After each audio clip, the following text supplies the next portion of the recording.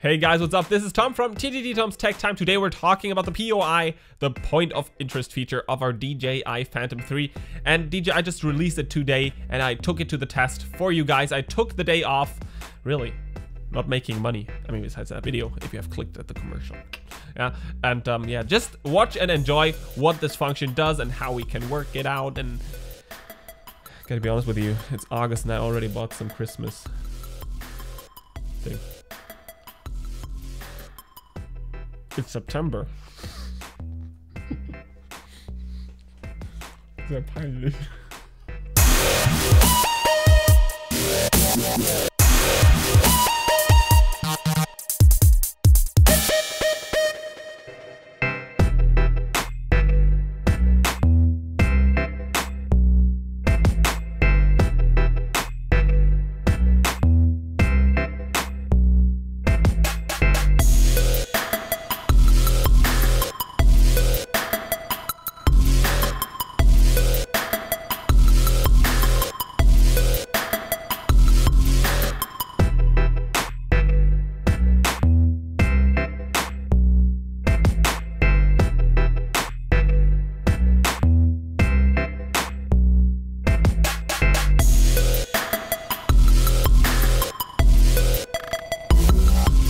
Okay guys, now we're good to go. Actually, being honest, I recorded this tutorial 4 times for you guys yesterday and my screen recorder messed it all up completely. But right now I am back and I'm going to redo this tutorial right now for you guys. So I'm going to show you how to use the PoI function right now. First of all, we have to open up a menu by tapping at the quadcopter symbol at the upper left-hand side of the screen, and that brings up the MC settings menu. And in here we can set the maximum flight altitude, and of course the maximum flight altitude is going to act as the maximum flight altitude for the PoI as well. But I think 120 meters are absolutely fine, and you should always keep in mind that things look more interesting the lower you fly. And yeah, 120 meters is fine. I mean, if you want to cruise around the Burj Al Arab, you could put a higher value in there, but you probably don't want to get caught in Dubai, huh? We don't know what happens then. So right now, let's just tap at advanced settings and let's right now tap at multiple flight mode because we want to enable that mode until it turns green. And that is absolutely fine for now. Let's just close the menu. And right now we can bring the copter up in the air already. Right now, let's just take off. And right now, we want to switch the toggle to the F mode, and the F mode is the function mode, and you can find that switch at the upper left-hand side of your remote controller. And right now, this intelligent navigation menu pops up, and we can tap at point of interest. And right now, the system tells us to fly at least 5 meters high to set a point of interest. And right now, we are about to hover on top of the object that we want our PoI to be. And those are my little sisters. And right now we can tap at record the PoI.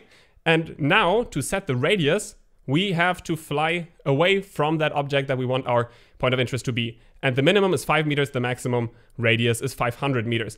And the minimum altitude is 5 meters as well. Sorry for that, that was my phone in the background. But I'm going to set the altitude to, I don't know, 8 meters just to make sure I don't crash with the next tree. So here they are. And right now there's one last thing that we can set, and that's the speed. We can decide whether the copter is going to turn clockwise or anti-clockwise, and we can set the speed from 0.1 meters per second to maximum 4.7 meters per second, but the maximum speed always depends on the radius and altitude. So for example, yesterday when I was cruising around the tree, I was able to fly with the speed of 9.1 meters per second. But right now, let's just tap at apply.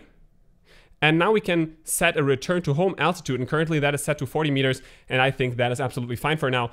The return to home altitude is pretty important because if the copter has a low battery, return to home is something, the copter of course needs to be higher than the object surrounding it. And if the battery level is lower than 30%, you should know that the copter is not able to then continue its PoI anymore. But right now let's just tap at apply, and you will see the copter starting to circle around my sisters. Here you go. And of course, in flight, you can change all the settings. You can simply lift the copter up a little more if you say, oh wow, that's too goddamn close. Altitude is 11 meters right now. And of course, you can lower the speed.